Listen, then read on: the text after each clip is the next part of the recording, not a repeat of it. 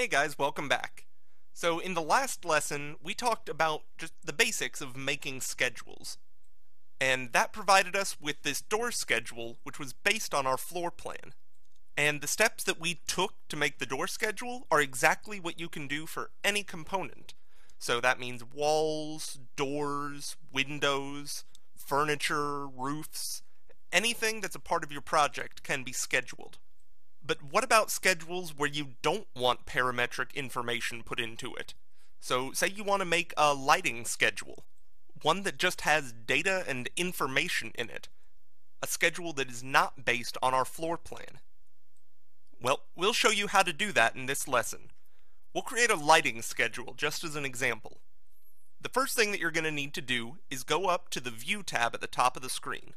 Under the View tab, you'll go to the Create panel, and you'll select Schedule and Quantities, just like we did before. Now again, you can make all types of schedules based on what you need, whether it's a material takeoff, a note block, or a view list. But for now, we're just going to focus on schedules and quantities. So we'll select that option, and the new Schedule wizard will appear. And this again lists all the different elements and components from which we can design our project. So we'll go into our list and we'll do lighting. We'll choose lighting fixtures here. But instead of schedule building components, we'll select schedule keys.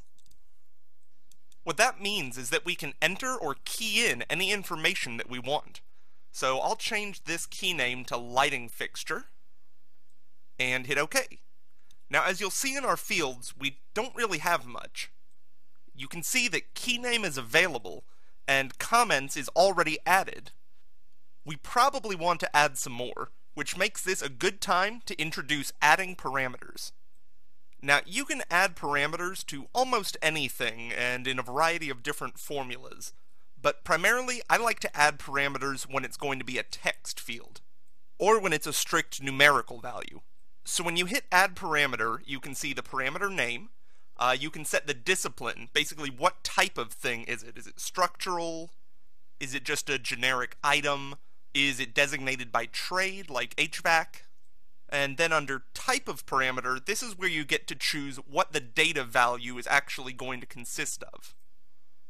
We're going to keep it under text, and we're also going to keep the group parameter under text. But just note that you can make lots of changes in there. So let's say that we want to make this field the manufacturer. We'll enter that as the parameter name and then click OK. And you can add as many as you need. Let's go in and add another parameter. We'll change it to text. And let's say I want to make it fixture type. So we'll press OK again. Let's go ahead and add key name as well. And you can pretty much add any field that you want. And once you've created these new fields, if you go into sorting, you can sort by all of them as well. Normally with something like this, I'd go with fixture type. So I might have an F1 fixture type, F2, F3, F4, and I'd key them in on my plan as such. And under formatting, you can change the heading, the orientation, the alignment. Same with appearance. Basically, all the different properties that you can change with a schedule, you can customize with schedule keys. The real difference is that a basic schedule includes what is actually included in your model, while schedule keys allow you just to make a chart of information. So now we have our components, which are good for now. I'm going to move my fixture type up since that's my sorting key.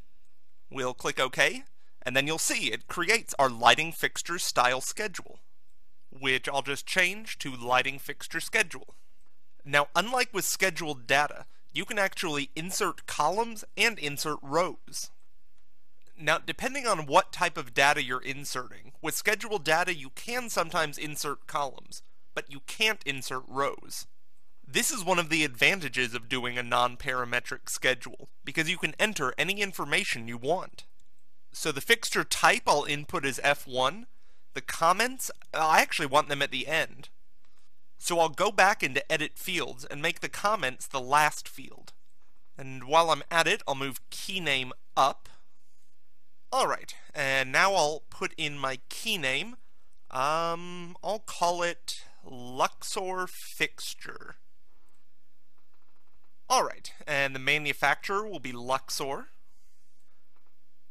And And for the comments, we'll say GC to install based on manufacturer specifications. Okay. Now, obviously, I'm just putting in random data. Whatever you put in is going to be contingent upon your needs and what your project actually is. And now I'll go ahead and add in another row. No, I didn't want it above. Okay, so if I want the row to be below, I'll have to delete this row and insert the new row below the existing row. So what I will have to do is select the existing row, and then go to the Insert option and insert it below selected. Okay, that doesn't appear to be available. Okay, I know what to do. We will insert a row, and then we'll just call the fixture type F2. And once you put it in there, you'll see that our new row gets pushed down to the second spot. And again, this is because of how we set up the sorting for our schedule. That is, ascending by fixture type, both numerical and alphabetical. So I'm just going to go ahead and fill in the key name and the manufacturer. Remember, these are just made up values. They're just for demonstration. One important thing to note here is under the comments. Once you've already put in a comment, you can click the drop arrow to fill in the comment section with any comment you've already made. And in fact, that applies for any field in a schedule. Another thing worth mentioning is that you can insert images into your schedule if you have an image of the particular item and you want to include it. So just remember, as you click into the schedule, you have a great deal of flexibility in formatting it, changing borders, and making whatever changes you need. Alright, we'll see you in the next lesson.